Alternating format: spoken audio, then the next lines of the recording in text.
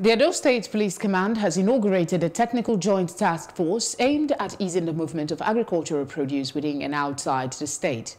The State Commissioner of Police, Lawan Jimeta, says it has become necessary to help farmers reduce their losses as they move agricultural and poultry products within and outside the state. A task force to regulate an emergency response to COVID-19 on challenges of movement of food and agricultural inputs in the country.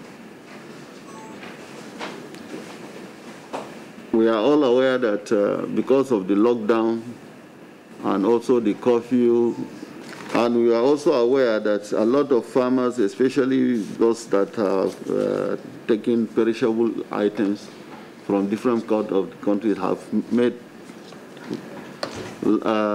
huge losses.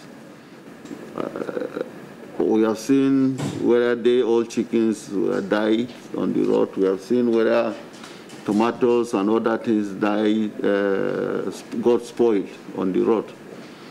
So it is because of that that this joint technical tax team is formed. We are forming our own here in the state as a result of the directive given from the federal government. Vehicles that we are allowed to pass should always be those that are carrying the stipulated produce that they are supposed to carry. You cannot carry cow and human being. You cannot carry goat and human being, or chicken with human being. You cannot, because they are a different mode of transportation. The transportation sector, we have been there. We have experience in these areas. Movement of vehicle have been something NATO have been into all this while. So it's just for them to come out with the blueprint, which this is just inauguration on the zone of the committee. Once they come out with the blueprint, we are going to work together.